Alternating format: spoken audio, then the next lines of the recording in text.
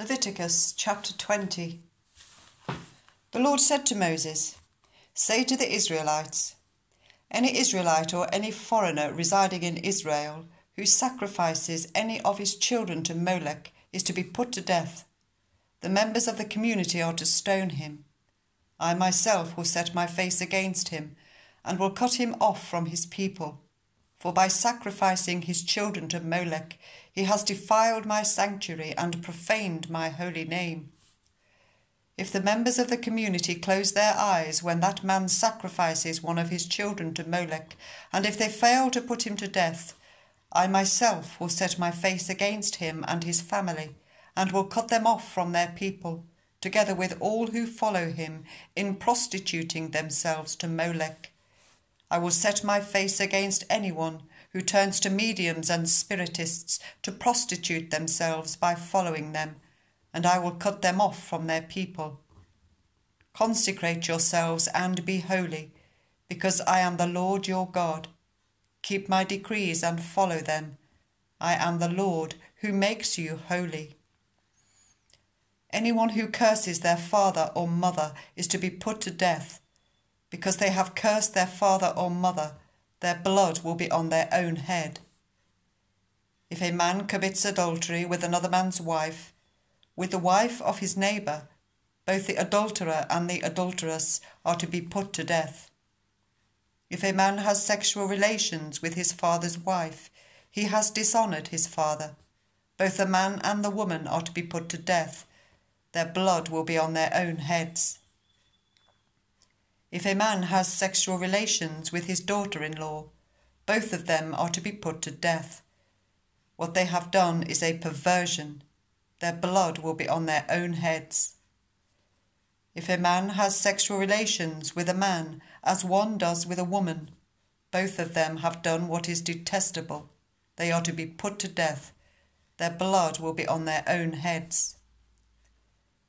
If a man marries both a woman and her mother, it is wicked. Both he and they must be burned in the fire, so that no wickedness will be among you. If a man has sexual relations with an animal, he is to be put to death, and you must kill the animal. If a woman approaches an animal to have sexual relations with it, kill both the woman and the animal. They are to be put to death. Their blood will be on their own heads.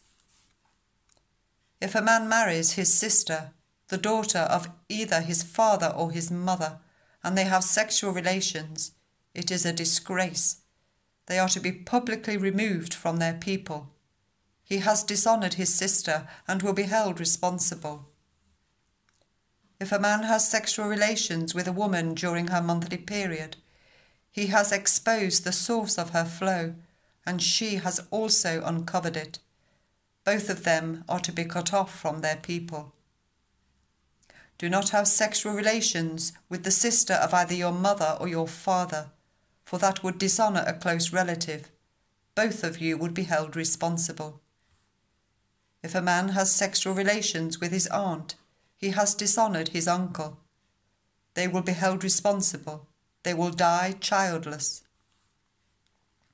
If a man marries his brother's wife, it is an act of impurity. He has dishonoured his brother. They will be childless. Keep all my decrees and laws and follow them, so that the land where I am bringing you to live may not vomit you out. You must not live according to the customs of the nations I am going to drive out before you. Because they did all these things, I abhorred them. But I said to you, you will possess their land. I will give it to you as an inheritance, a land flowing with milk and honey. I am the Lord your God, who has set you apart from the nations. You must therefore make a distinction between clean and unclean animals, and between unclean and clean birds.